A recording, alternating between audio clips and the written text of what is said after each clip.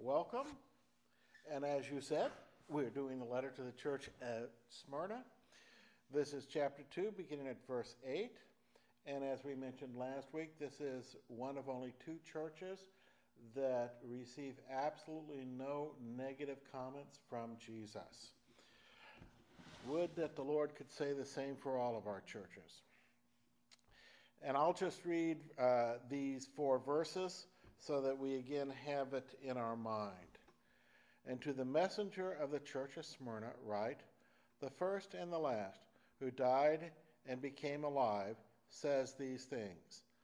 I know how you are suffering and how poor you are, but you are rich, and how you are slandered by those who say that they are Jews and are not, but rather are the synagogue of Satan. Do not be afraid of what you are going to suffer. You see, the devil is going to throw some of you into prison in order that you may be tested, and your suffering will go on for 10 days. Continue to be faithful until death, and I will give you the crown of life. Let the one who has an ear listen to what the Spirit says to the churches.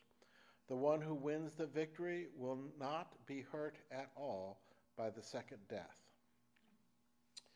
So again, a very upbeat letter from the point of view of praise, even though they are clearly going to be facing persecutions.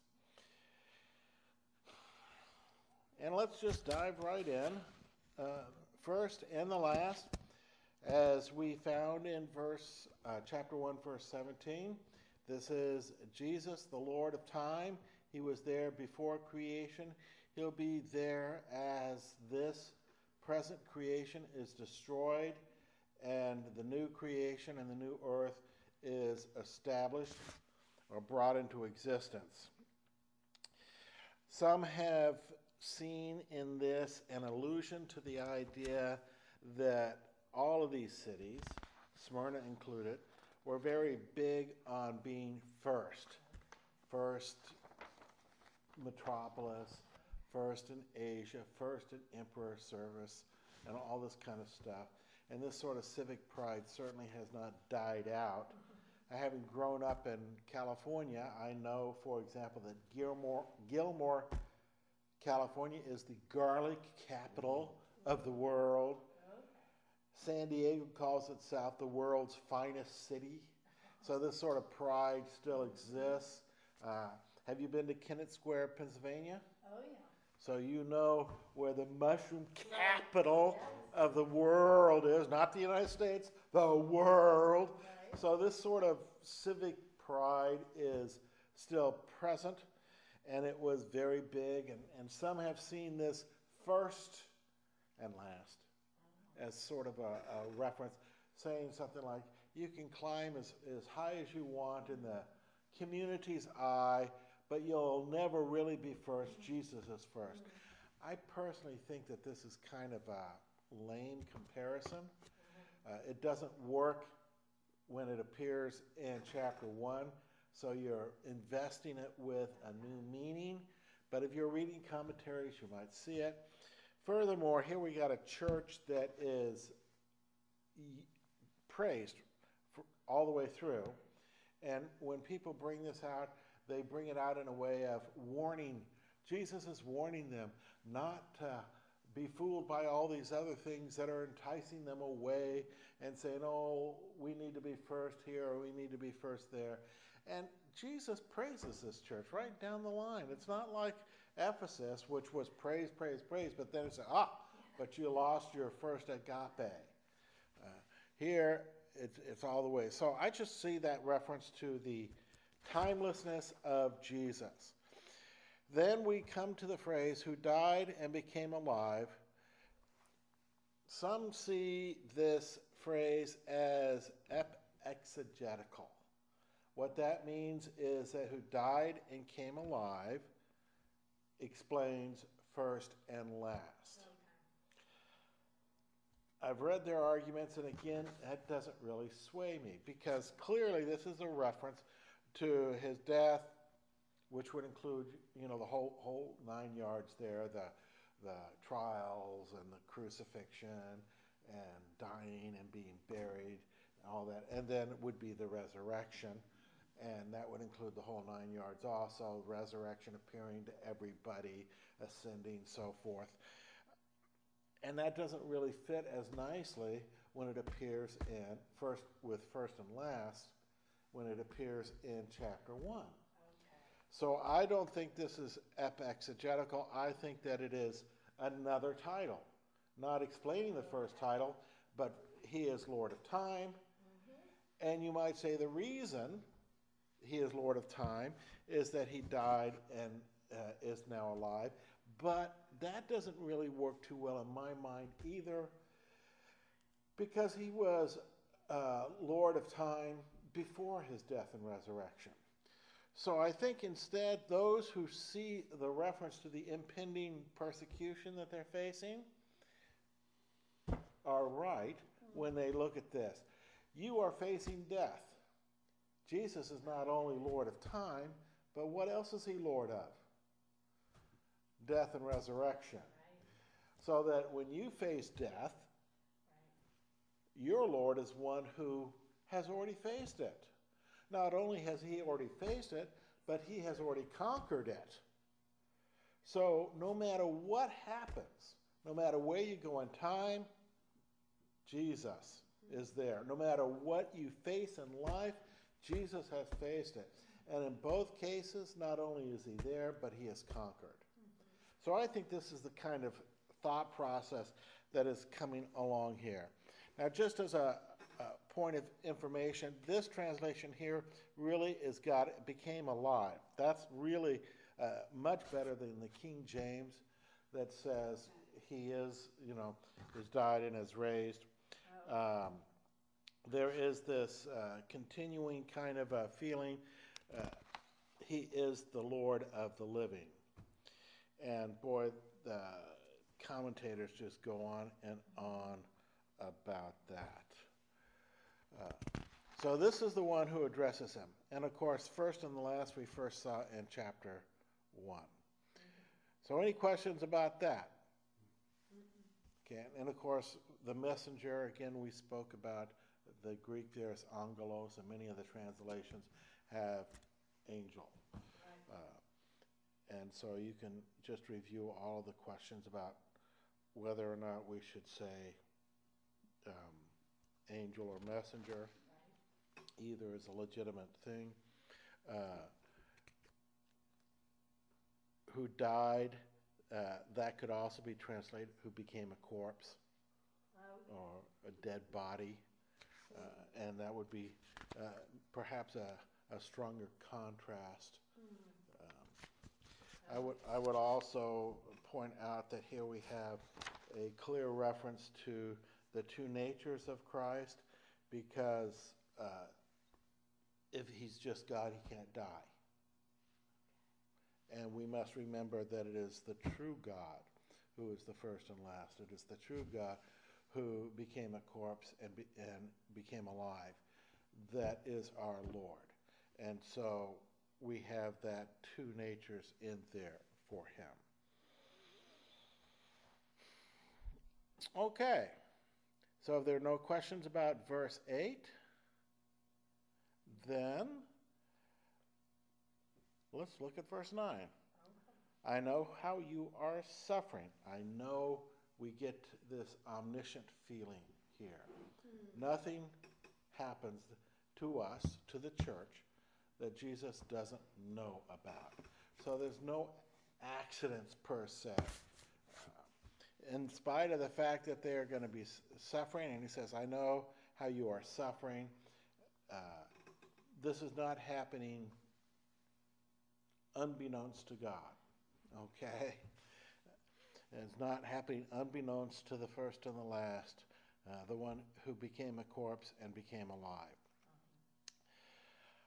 I know how you are suffering. Now, we're going to find out that the suffering is being instigated largely by the Jews in Smyrna, and we'll talk about that a little bit. But right now, this suffering is a word that is like being crushed. It's great afflictions. We already did that small aside last week about persecutions and why Christians would be persecuted.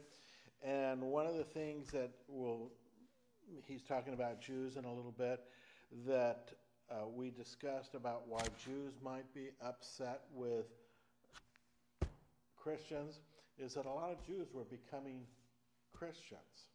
And so the leadership would be concerned about this, shall we say. And to be honest, the Jewish population on the peninsula that is today Turkey vanished. They all became Christians. So they had a real reason of concern. And the Jews that are there today are not descendant of the Jews that were there in the first few centuries. When the Roman Catholic Church or leadership of Spain drove all of the Moors out of the Iberian Peninsula, something else they did was drive out the Jews. Now that doesn't get into the history books that much, but they wanted to make their country very Roman Catholic. That is why the Inquisition starts there. And they were hunting down heretics. Now you got to realize here we're talking about the early 16th century. Who were the heretics? Lutherans. They were the Inquisition was a Lutheran hunt, and they were killing Lutherans. Now, if you go by the movies, they were only hunting witches. Witches were an itty bitty sliver. I mean, not too many people walked up and said, "I'm a witch. Go ahead and burn me." That was not a smart thing to do.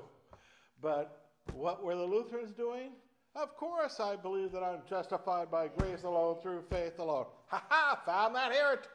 Kill the guy. Yeah. And so the Inquisition was mainly put in place to hunt Lutherans and other Protestants. So the Jews had been kicked out, and where did they go? They went to the Ottoman Empire. Where was the Ottoman Empire? Where Turkey is. And other places, but mainly they went to the Anatolian Peninsula. Okay. So that the Jews that are there today are descended from that diaspora. Okay. They were the Sephardic. They call yes, Sephardic that's exactly right. That's exactly right. You're dead on. So, anyways, the Jews probably had reason to be concerned from that point of view.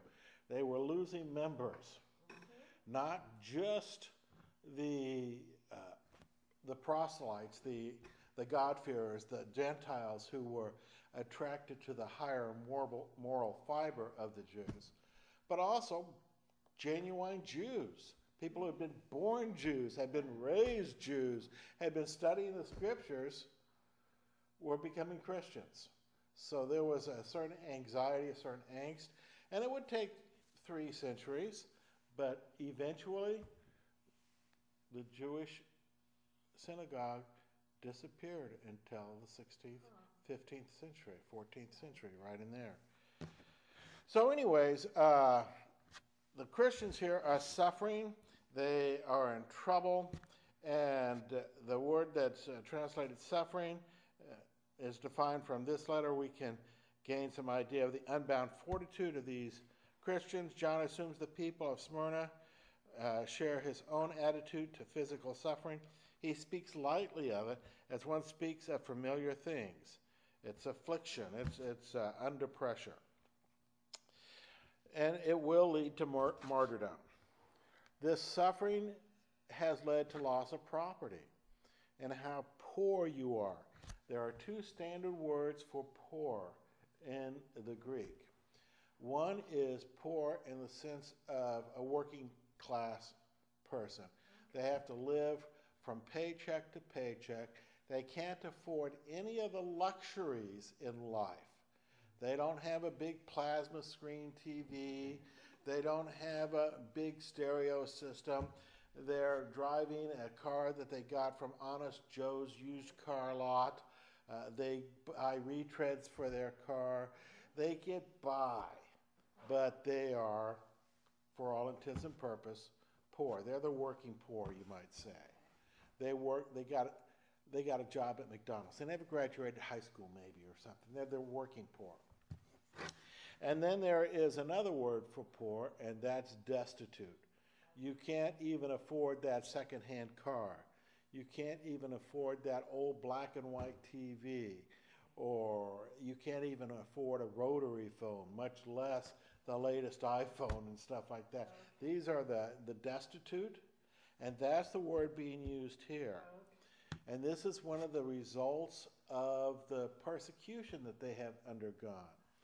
Yes, many of the early Christians were drawn from the poor sections of the culture, and so any number of them would have been poor whether they were in church or not. But a lot of them also would have come from the Jewish community, and they were, if not rich, at least comfortable. They were well off. But they would have been cut off, ostracized.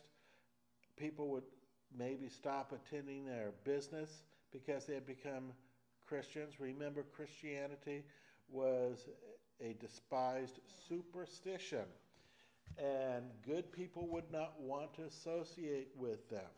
And so to be known as a Christian would become a financial worry. You could lose your job.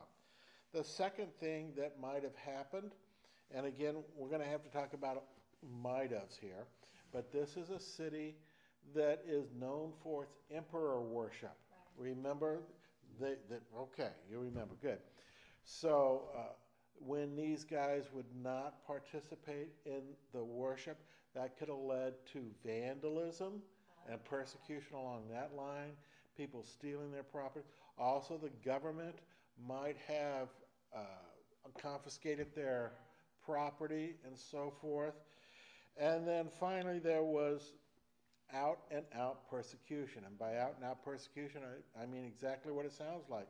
People would be losing their lives, not just their livelihood, but their lives. People would be martyred for the faith. So there are all sorts of reasons why they were destitute. Now, John goes on to say, or Jesus goes on to say, but you are rich. Now, this is that sort of dichotomy, if you will, contrast. But when he says you are rich, he doesn't mean go dig in your backyard like Jed Clampett and you're going to find oil, okay? He doesn't mean you're going to take a little hike and you're going to find a large gold nugget that nobody ever noticed before and you're really rich. He's talking about spiritual wealth. He's talking about the sort of things that all Christians really are rich in. We're rich in grace. We have peace that passes all understanding. We have a heavenly home that is beyond comparison. We have the fruits of the Spirit, love, joy, peace, patience, kindness, and so forth. And you can think of any number of passages about this in the Bible that accents the richness or the wealth that we have. It is something that the world will not understand or reckon as wealth. It's not a material wealth, but it is an eternal wealth. And how you are slandered by those who say that they are Jews. Now, this slander is evil speaking, abusive speech. And again, when we did that handout about persecution, we talked about some of the slanders that were issued against Christians, about the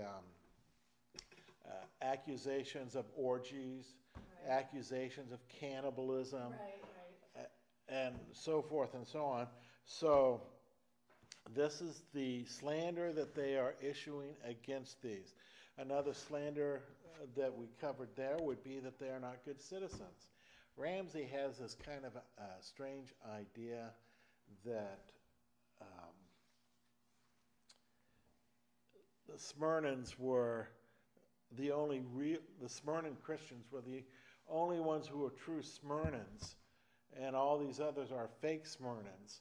And I think he's just trying to sidestep the Jews but aren't Jews. And so he says Jews but aren't Jews, that is, those who are Jews only ethnically, but not spiritually. And so he has Smyrnans that are only Smyrnans ethically, but not spiritually. Right. And if you brought that forward, then you have Americans that are Americans only ethnically, shall we say. And then there's the Christians who are Americans spiritually, if you will. It becomes a very cumbersome kind of analogy. So anyways, we're not going to go there. Instead, their slander. Now here's where it's pointed out, by those who say they are Jews. We should understand that these are ethnic Jews, but they have abandoned the faith of Abraham, because the faith of Abraham is faith in Christ. We are not talking about secular Jews. These are observant Jews, but they don't believe in Jesus Christ. Jesus Christ is the person whom Abraham believed in. He did not know the name Jesus Christ, and I'm not going to get into that silly debate.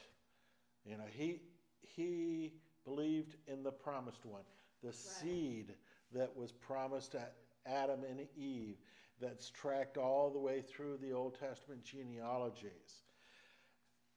Did he know the seed's mother was going to be named Mary? No. Did he know the seed's adoptive father would be Joseph? No. But that doesn't mean he didn't believe in him. Okay?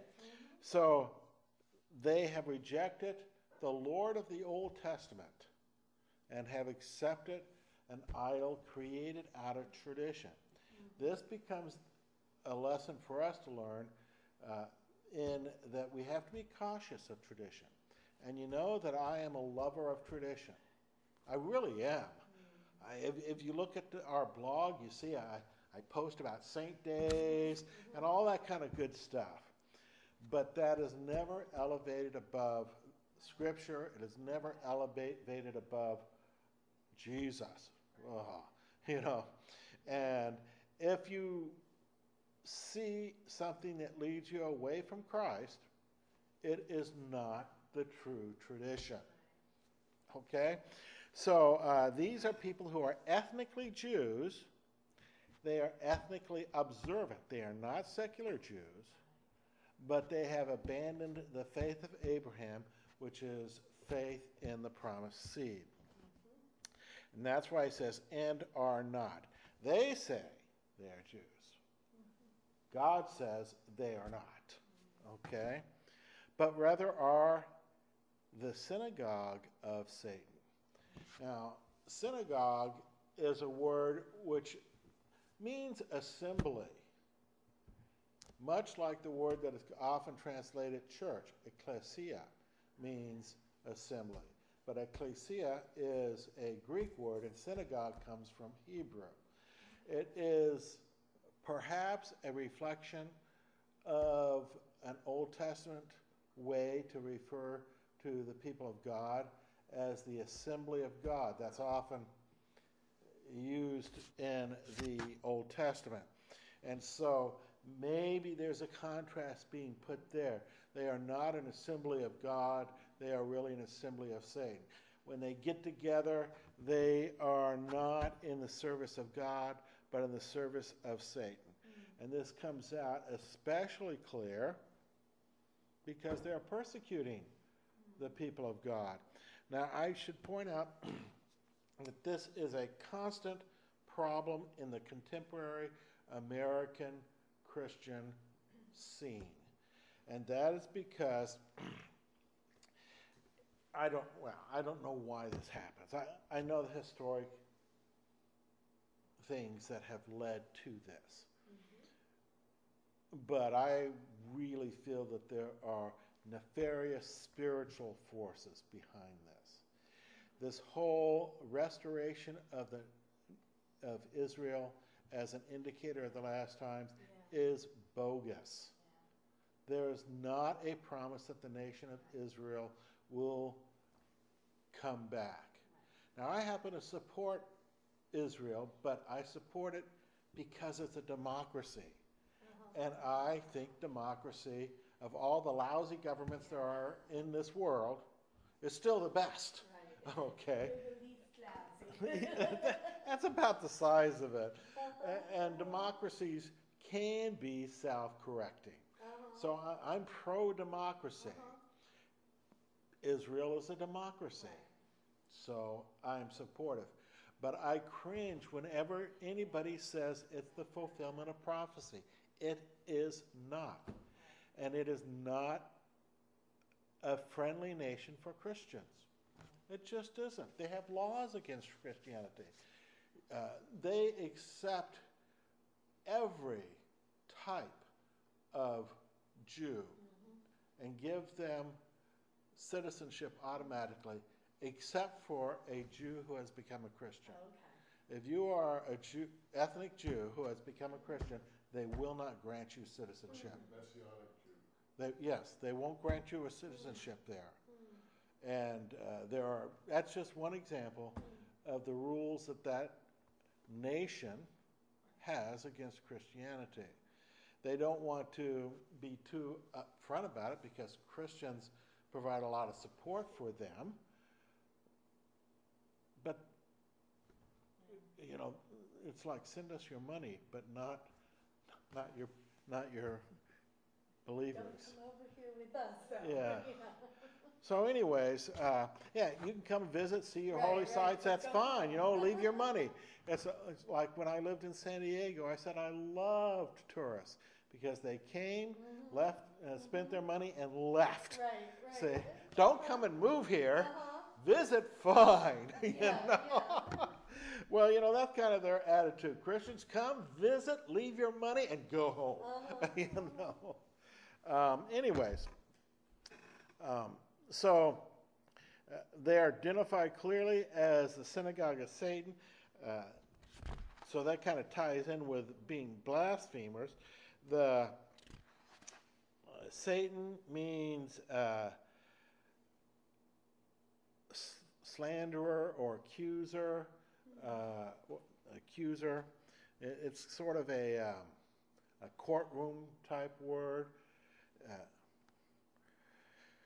Do not be afraid of what you are going to suffer. Again, suffer, same sort of thing. A real accent that this is not going to be a fun time coming up. You see, the devil is going to throw some of you into prison. And here we have the word devil. And the word devil is... Okay. It's in here somewhere. But the word devil or diabolos is also being used as a proper name, and it's clearly here being used as a synonym for Satan, the same person in this particular case. And no, this is not diabolos, this is daimos, isn't it? Daimon. Let me check this out really quick. We are in verse 10. Okay. No, it's diabolos. Okay, diabolos. It is diabolos, devil. Daimon is a demon, and demon seldom appears singular. It's usually a plural, whereas diabolos is singular, always seems to be a singular. So it seems to be referring to an individual spiritual being. And the devil is going to throw some of you into prison. We should understand that prison was not the punishment. Prison is where you wait for trial, and Rome believed in speedy trials. There was none of this stuff where you're waiting for your trial for a year, 2 years, 3 years like we have. I don't know how the courts have interpreted a speedy trial, but Rome would not have understood our concept of a speedy trial. A speedy trial meant, for the most part, boy, boom, boom, boom. And if you wanted to accuse me of something, I got arrested. You didn't show up for court. There was none of this stay. Well, it was inconvenient. Well, you're not here. He's out of here. Case dismissed. You either got there or the case was dismissed.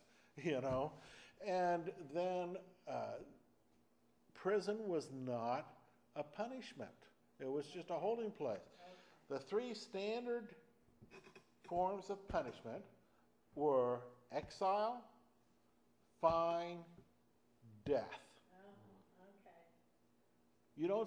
You don't get sentenced to 5 years in prison. Okay. You get exiled, like John on Patmos. You get fined, which happened a lot to the wealthy Christians. Right. Or you get killed, like what happened to Jesus.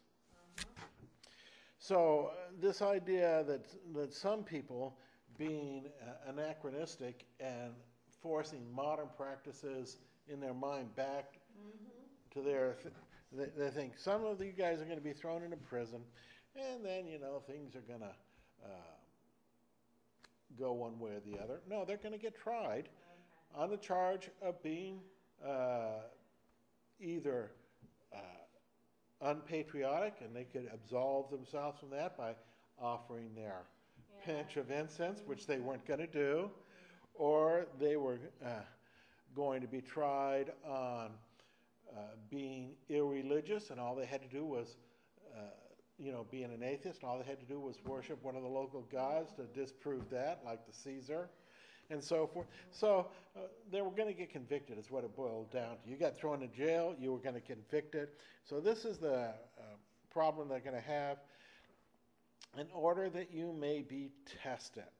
Again, notice, even during this terrible situation, it's not out of God's hands. God is in control. And this test is not just for them, that they may stand strong, but it's so that all the magistrates and all the people in Smyrna can see that the Christians stand strong. The idea that there would be something more precious than life was an utterly foreign concept to the ancient world.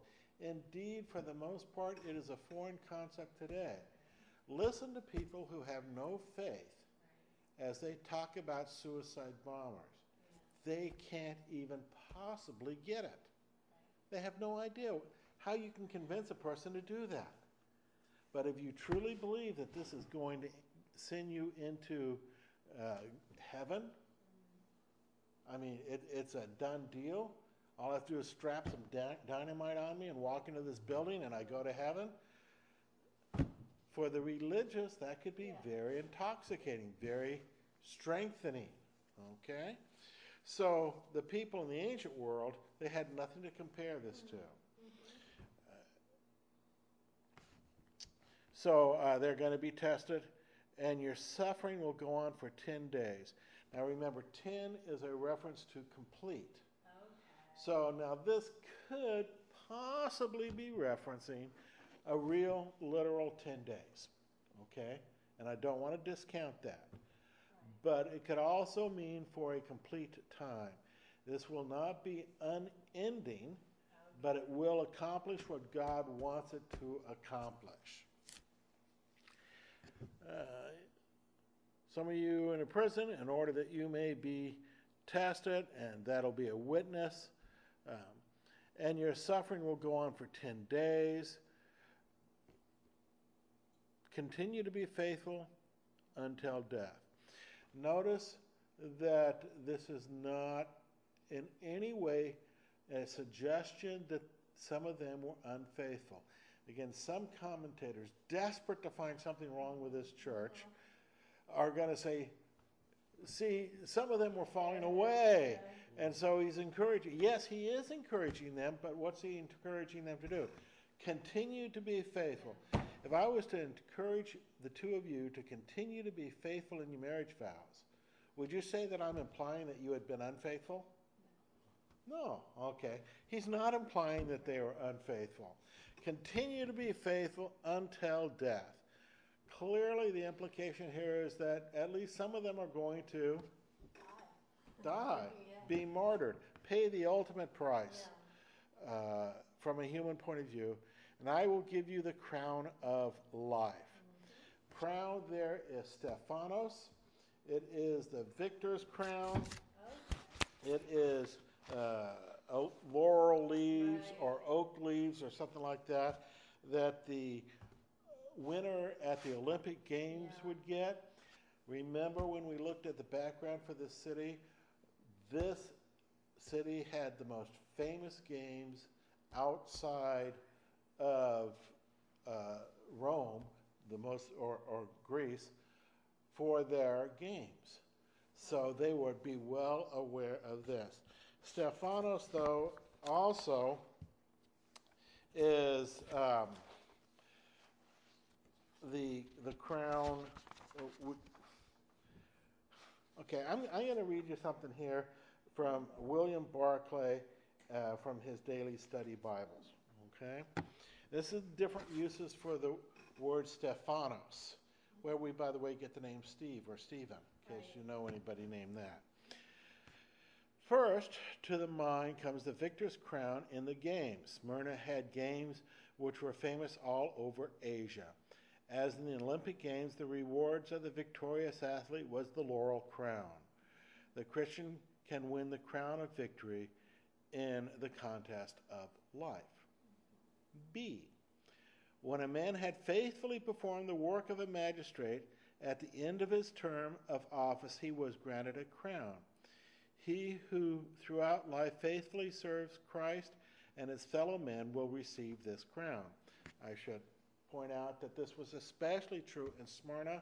They have coins where their magistrates have this crown they got for faithful public service. C. The heathen world was in the habit of wearing crowns, chaplets, or flowers at banquets. At the end of the day, if the Christian is loyal, he will have the joy of sitting as a guest in the banquet of God. Okay. D. The heathen worshippers were in the habit of wearing crowns when they approached the temples of their gods. At the end of the day, if he had been faithful, the Christian would have the joy of entering into the nearer presence of God. That's another possible meaning. E.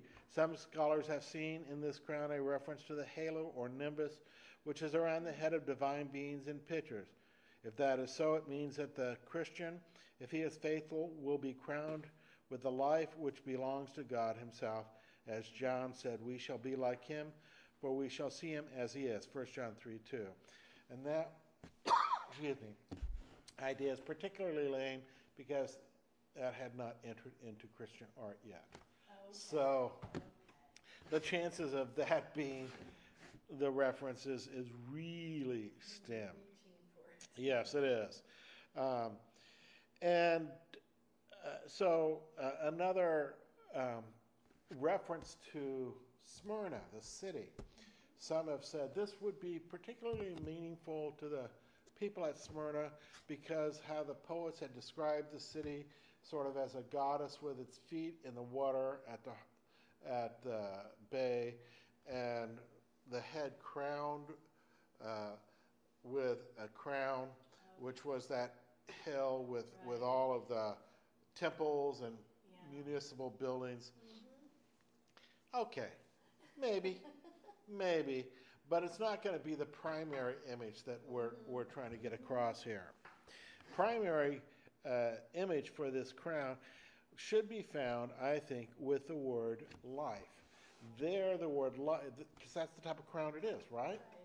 And so the word there for life is not bios, which would be physical life, but zoe, which most often refers to spiritual life, eternal life. So this is the crown of eternal life. So remember Jesus, who was dead and is now living. He says, though you die, yet shall you live. It reminds me of an old saying I once heard, went something like this. Be born once, die twice. Be born twice, die once. Okay? And so he goes on, will not be hurt at all by the second death. The second death is hell. There's no doubt about it, because second death comes in again later on at the end of the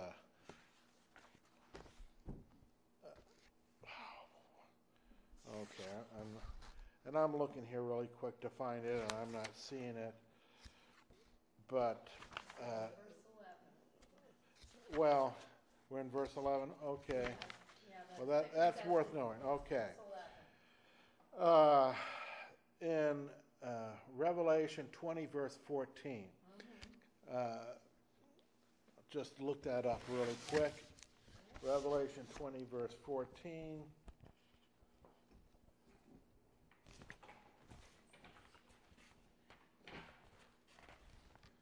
20, verse 14, and it reads, and death and Hades were thrown into the fiery lake. The fiery lake is the second death. Okay. So here we see the second death more explained, and it's hell, it's damnation, it's eternal damnation. And we will explain that passage a little bit better when we get there. We'll also see it again in Revelation 21, verse 8. But bottom line, the one who wins the victory is the one who gets this crown of life. Where was I with that crown of life? Oh, there we are, verse 10. Okay. And so that's eternal life that we should be thinking of.